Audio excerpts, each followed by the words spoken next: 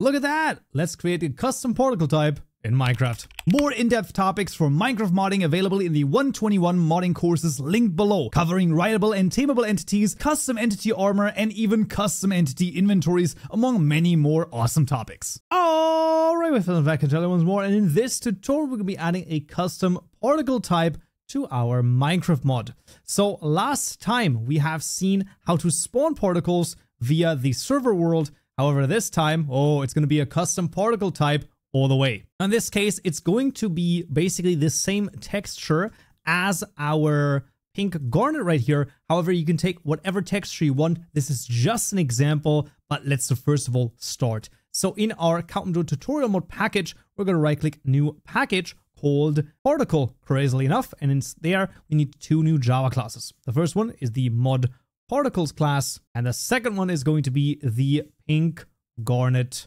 particle. There we go. We're going to start with the pink garnet particle, and like I said, this is just an example here in this case, so let's just see. This will extend from the sprite billboard particle class.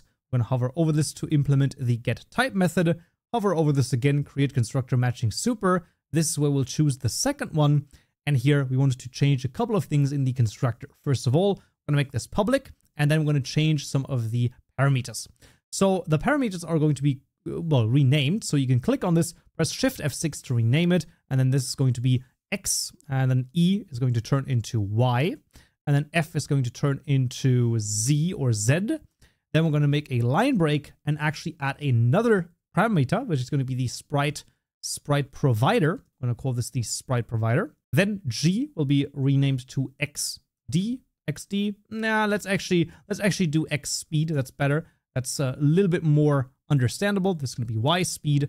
And can you imagine what this might be? Exactly. The Z or Z speed. There we go. That is a little bit of a better naming scheme. And then last time I already told you about the fact that some particles have some inherent parameters and inherent properties. And the idea is that you can basically change all of them inside of the constructor. Obviously, you can see there's quite a few of them. There's a on ground, max age, green. You can change the ascending angle, alpha. So there's quite a few things that we can change. Let's say, for example, the velocity multiplier, we can change that one. We could, in theory, change the scale or the max age. Max age is quite interesting. This is how long this particular particle will stay until it decays. So let's say, for example, we can say 40 ticks. So it's going to stay in the world for 2 seconds. And one thing is that's quite important to call here is the set sprite for age, where we're going to add the sprite provider right here. And there we go. We can also change the red, green, and blue sort of mixture of this particular sprite in this case. So this would be the particle, right? If we want to make it more red, then we could, decrease the blue over here to only be like 50%, things like that. So that would also work. Highly recommended as per usual. Play around with this, and also, of course, you can click on the sprite billboard particle class, Control H, and you will be able to see all of the different classes that are actually taking, well, inspiration from this. So the lava ember particles, you can take a look at those. You can see the node particles. Highly recommended to check out vanilla. That is the best place for you to understand and to basically learn other things about, in particular, particles over here, but also about anything. In the get type method, we simply want to return a particle texture sheet, and we want to use particle sheet translucent here in this case. And we need a static class as well. So inside of our pink garnet particle class, I'm going to make a public static class. I'm going to call this the factory. This will implement the particle factory class over here. There we go. Of type simple particle type, because, well, in this case, it's simply going to be a simple particle type. We're going to add a private final sprite provider. I'm going to call this here sprite provider. That's going to be fine. First of all, going to hover over the class to implement the create particle method, and then we'll hover over the sprite provider to add constructor parameter.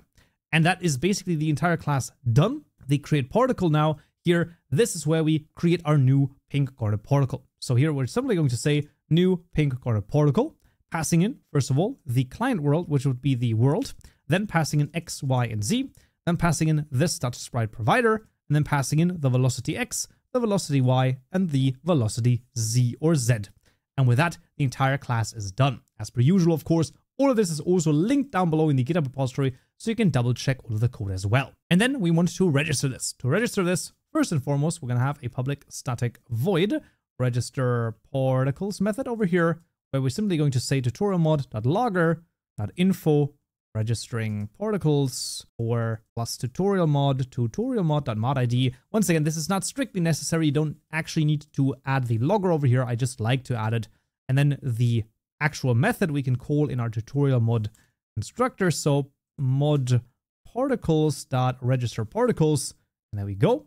For the registration, we're going to make a little bit of a helper method. So this is going to be a private static simple particle type for this register particle. Yep, there we go. With a string name parameter, as well as a simple particle type. And that's going to be the particle type.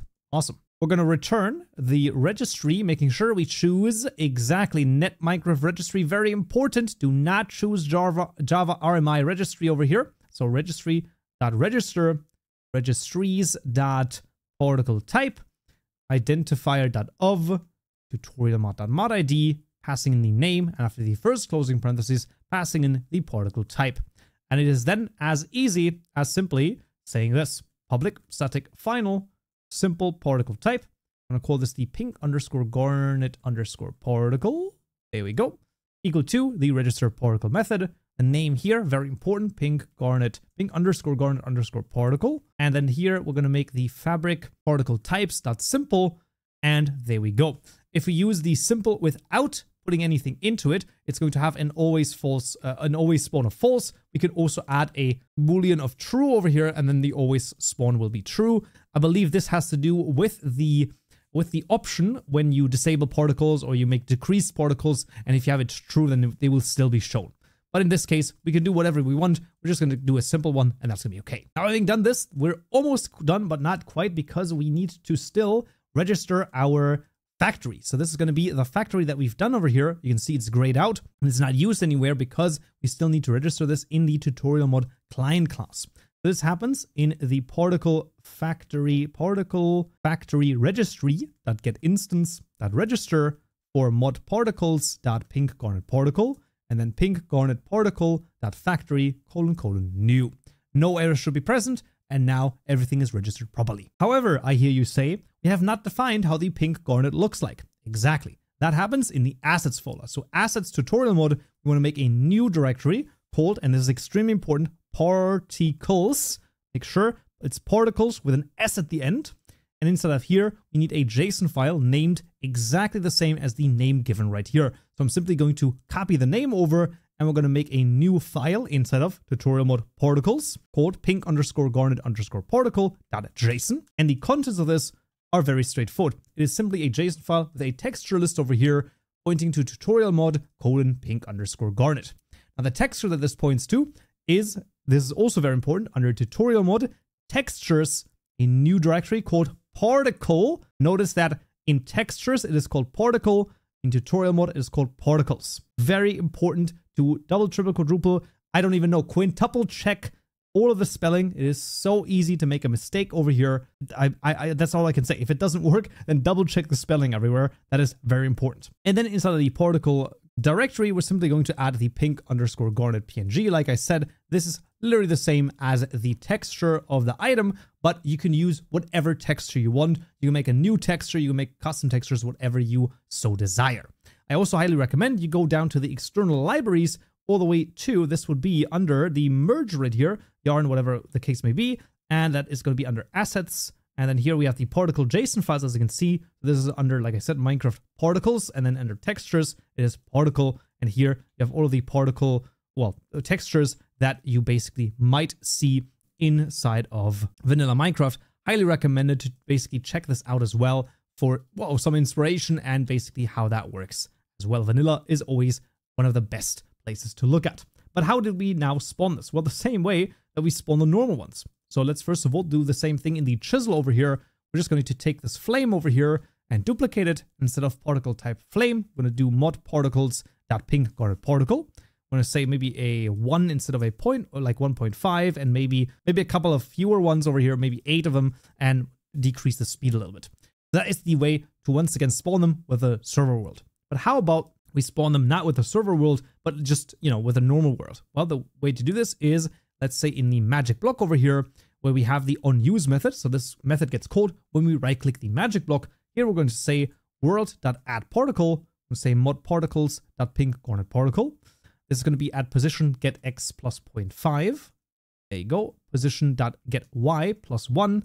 And then we're going to say position.get z or z plus 0.5 again. And then velocity is going to be 0, 1, 0.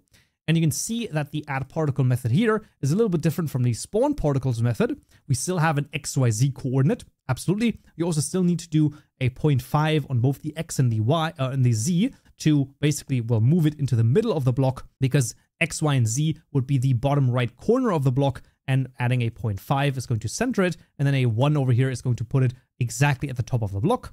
And then here in the spawn particles, we have a count as well as the delta over here, and then a speed, versus here, we don't have a count. So this is going to spawn one particular particle in this case, and it's going to add the velocity immediately with this vector, basically. So that is one of the big, well, changes or differences. So keep that in mind. But that is actually everything that we need to do. So let's jump into the game and see if it works. All right, friends, we're back in Minecraft, and let's just use the chisel over here, and you can see there they freaking are, some of our particles that we have defined to spawn. They're absolutely awesome. And if I right click the magic block, look at this.